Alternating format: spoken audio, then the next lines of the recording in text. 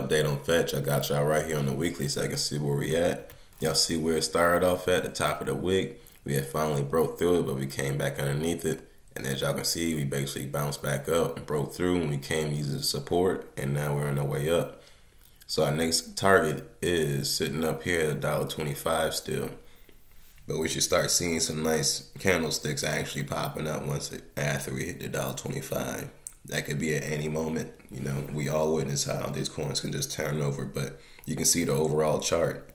And there's a way back in 2019 in March. So, you know, we finally got back up there and we bouncing off support so we could officially actually be in all-time highs. This is the weekly chart though.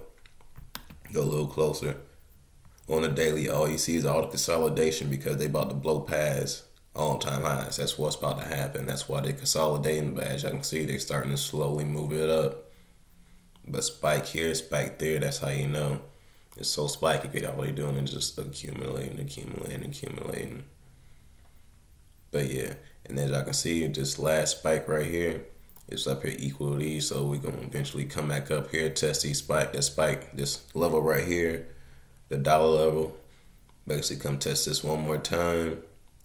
And then after that, we'll get a smaller retracement around here and use this as support. And then we'll break through and we'll go to this next line up here, which is all-time highs on 25. And we'll repeat the process. So as of now, we're looking to hit this dollar mark one more time and a retracement and then break through the dollar mark to the $1.25. And then a slight retracement, which probably would be right here around the $1.05 mark. And then we're heading out. We'll basically use this as support. We'll break through all-time highs and then, like I said, to the moon. Anything interesting on the 4 hourly? No, I mean, it's basically the same thing. There's no real patterns going on, but it's showing clear intentions that, I mean, it's on its way up.